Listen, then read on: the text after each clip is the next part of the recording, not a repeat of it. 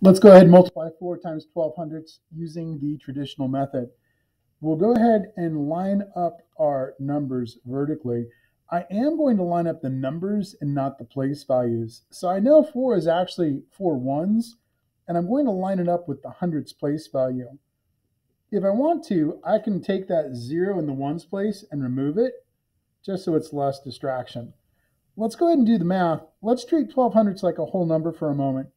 I see 4 groups of 2 ones, which is 8 ones. I see 4 groups of 1 10, which is 4 tens, and that would give me a number of 48. But remember, this is 12 hundredths. When we multiply hundredths by ones, hundredths times ones are going to give us hundredths in our answer.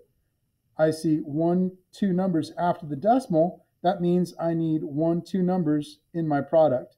I need 48 hundredths. Think, 4 groups of 12 hundredths is 48 hundredths. It wouldn't be 48 ones or 4 tens and 8 ones.